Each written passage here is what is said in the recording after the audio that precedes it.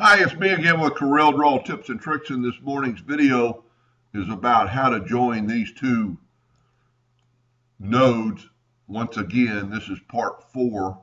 A viewer or a subscriber last night sent me a tip, and in the previous videos I just filled it in with the Smart Fill tool, moved that out of the way, and I would probably still do that, but you could probably do this in other applications that might help you. And the way I drew this line is separate than those other lines.